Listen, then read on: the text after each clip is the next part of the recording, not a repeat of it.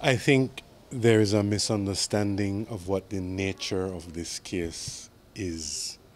This case is not proof or innocence of money laundering or any other crime. This case is simply an application to hold on to seized cash for 3 months pending investigation. What is the test? What must the applicant satisfy the magistrate of?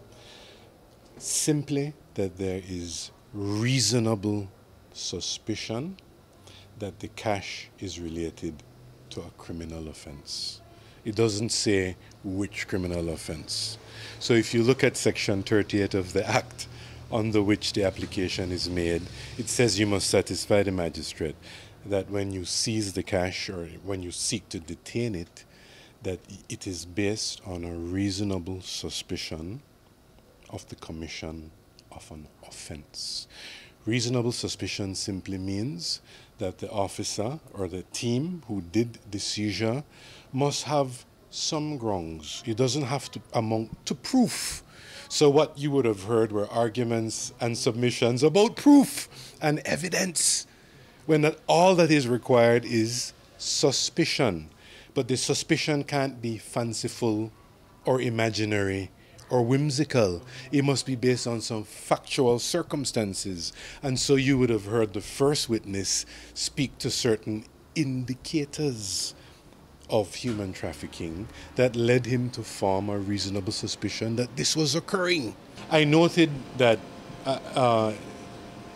in earlier public communication on this matter, the Caribbean Brewery International mentioned that the reason for the stash of cash was because the banks would not allow for more than 50,000, any deposits of more than 50,000. And obviously we would have gotten information through the F.I.U. that in fact that is not the case. As you are aware, the F.I.U. has certain powers to request banking information and so on.